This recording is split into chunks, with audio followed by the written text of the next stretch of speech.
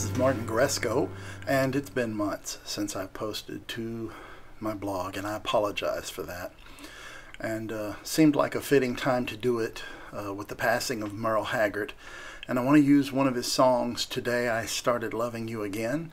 And I'm going to play along with the recording, but before I do that, I want to take just a few minutes, so be patient, and I want to show you what I'll be doing. So I won't be doing any explanation after the video. I'm doing it all before the video this time. Alright, so the first thing I want to say is that the song is in F, and our F scale is F, G, A, B flat, C, D, E, F. And we make our F chord by playing the first, the third, and the fifth of the scale. And that's F, A, C. We make our B flat chord with a B flat, the fourth note of the scale. And again, you're just playing every other note. Then the fifth note of the scale, which is C. Alright, so you have three chords to play. And it's F, B flat, C. Alright, so I'm going to go ahead and give you some tips on playing chord style piano because most people, when they're trying to play country music, they do a caricature of it or something. It's terrible, especially pop and rock piano players who think they can play country. Not trying to start a fight here, but I know how it's done. All right, so when you're playing this particular song, the alternating chord pattern is where in your left hand you're just alternating between the 1 and the 5, and you're playing the chord in your right hand. Do that for all of the chords. In Today I Started Loving You Again, we won't do a boom chuck like that. That's a little harsh sounding. So we're going to do a broken chord, which is all you're doing is taking your right hand and literally breaking the chord up.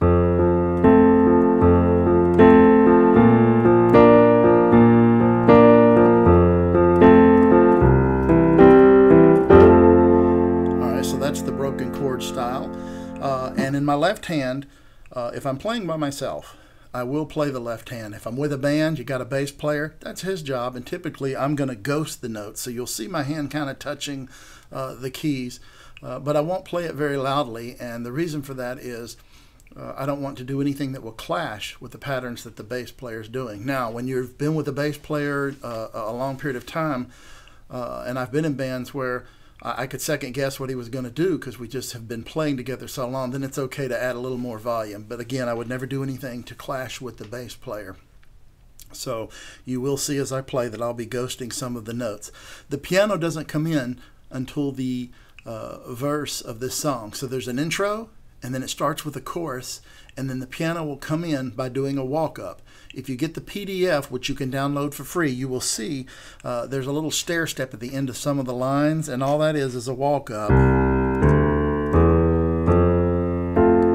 from the C to the F.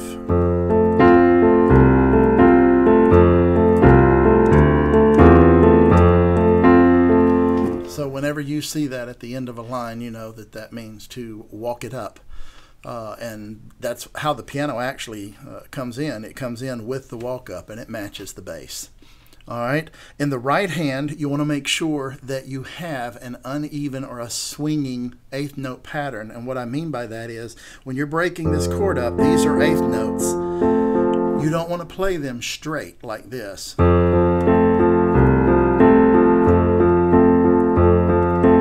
Hear how all of them are even, because in this song the strumming pattern of your rhythm guitar and also your hi-hat are going to be swinging the eighth, so it's going to sound like this instead.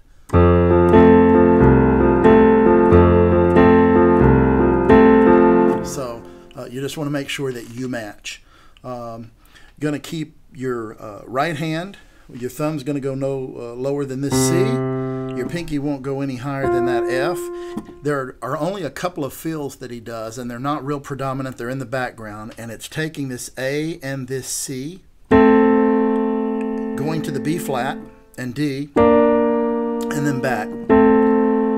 Now, the addition, what makes it so sweet sounding, he's going to hit the F, and then he's going to bend that A flat into the A.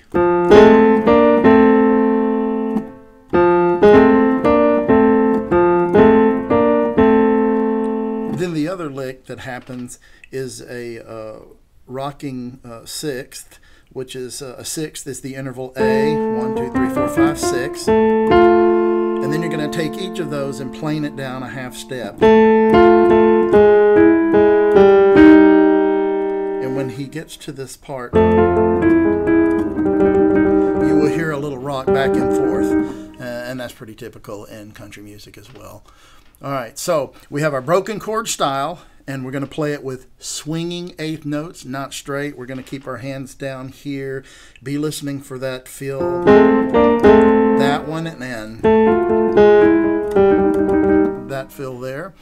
And basically that's it, because the guitar takes the bulk of the song. The chord progression for the chorus and verse are basically the same. There's one small change in the verse, but again, you're using B flat, C, and F. Now, when you get to B flat, and then we're about to play the song, when you get to the B flat, you're going to add in an A flat, because they use a B flat 7th chord in this song.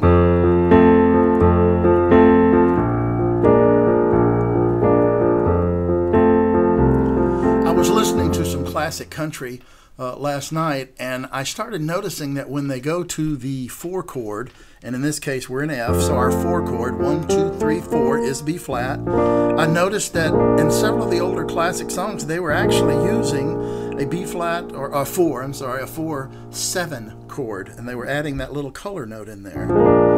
And I don't know why. That has escaped me forever and ever, but I just noticed, wow. It doesn't happen so much with some of the newer country music, but in a lot of the classic, when they go to that 4 chord, they will stick that 7th in. I was used to hearing a 7th on the 5 chord. In this case, would be a C 7th chord, but not so much on the 4 chord. So never too old to learn something, pick up something new. All right.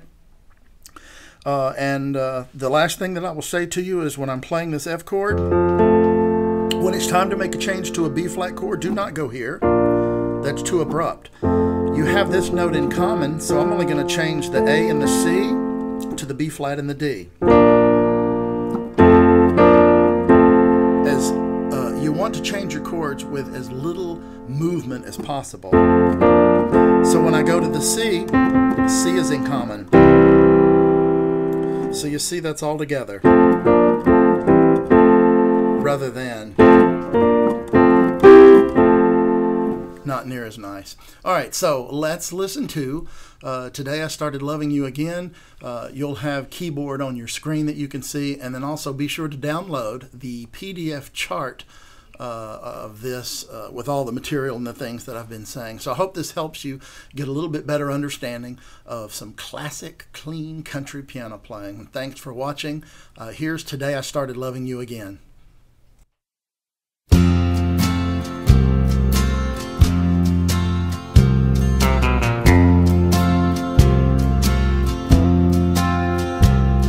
Today I started loving you again, and I'm right back where I've really always been. I got over you just long enough to let my heartache mend. And then today I started loving you again.